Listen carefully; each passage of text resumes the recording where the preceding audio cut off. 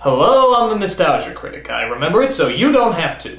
When you go into a video store, what's the very first thing you see? Besides a pretentious teenager who wants to tell you what's in his crappy Best Pick section. Covers! Tons and tons of DVD covers. Some of them grab your attention, others you're glad they don't grab your attention. But some are actually hand-painted and practically suck you into the movie before you even see it. Would you believe that most of these incredible hand-painted iconic posters like Back to the Future, Indiana Jones, and Harry Potter were all done by the same person? That is the work of great illustrator and artist Drew Struzan. Now, unlike the Nostalgia Critic, Drew Struzan is not a household name. But he should be. This guy is responsible for getting audiences into those movie seats.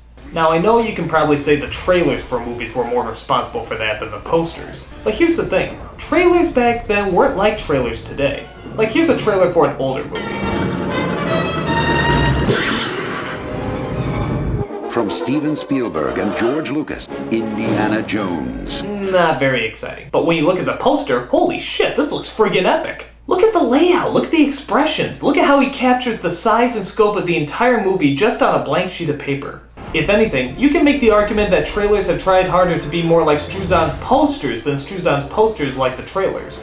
Nowadays, every trailer looks intense, epic, and exciting, but Drew's posters have always had that, even from the beginning. That is, when he started doing posters. He first started out doing album designs, most notably Black Sabbath, Bee Gees, and Alice Cooper's Welcome to the Nightmare.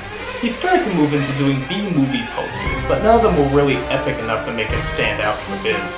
It wasn't until a certain B-movie named Star Wars came out that Drew started getting real recognition for his work. Since then, Drew has done a ton of iconic movies, including the Back to the Future films, the Muppet movies, the Indiana Jones movies, and of course, the Star Wars movies. So what is it about Drew's work that makes it stand out so much? What is it that just makes the images seem to leap off the poster? I mean, for God's sakes, Follow That Bird looks like a friggin' epic. A lot of it is that he captures the essence of the movie, always making it exciting and fitting as much as he can into one blank sheet. You look at all the characters and thrilling images and you shout out, dude, I gotta know what the hell this movie's about. Through the 70s, 80s, and even a little bit of the 90s, Drew Struzan was the guy to go to for your movie poster needs. But from the mid-90s on, digital technology was reigning supreme, and the idea of paying someone to paint a picture when they could just Photoshop it together didn't seem cost-effective anymore. Because of this, movie posters have suffered big time, just posting celebrity faces together, sucking out all the epic quality. When you looked at a Struzan poster, you get the idea he was telling a story, and he wanted to share that story with you. When you look at a poster today, all you see is an ad, a marketing tool that wants you to just buy tickets. Now granted, that is what a poster is supposed to do, but it's also supposed to disguise that fact, and many posters just don't seem to do that anymore. Like, look at this Shrek poster. All they're doing is sitting there.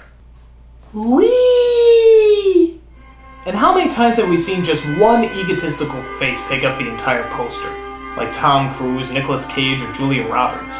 These posters don't tell us what the movie's about. They don't even give us a reason to see the film outside the fact that they have a celebrity who obviously got top billing. But thankfully Drew isn't out. When the Star Wars prequels came out, they commissioned him to do every single one of the new posters. Probably the only thing that actually seemed reminiscent of the original Star Wars films. And when another unnecessary Lucas sequel was released, guess who they got to do the posters? Good old Drew. Even some films like the Hellboy movies had work commissioned from him, but were never used. Look at these posters. Here's the one that Drew painted up, and here's the one that they ultimately went with. What a load of bore. The few movie posters nowadays that do suck you in all have to give thanks to the master himself, borrowing much of their layout and technique from this big-scale artist. Today Drew does what he's always been doing, painting. He's done album covers, novels, comic books, ads, and a whole slew of illustrations. Drew considers himself a true introvert, doing very few interviews and spending most of his time on his artwork. In fact, when I personally asked him to do an interview for the Nostalgia Critic, he very politely declined. Which is interesting after I heard this from a rare radio interview he did. I was just writing a guy that wants to do an interview for his website, and I just told him, you know the old saying, better to keep your mouth shut and be thought a fool than to open your mouth and remove all doubt. Yeah.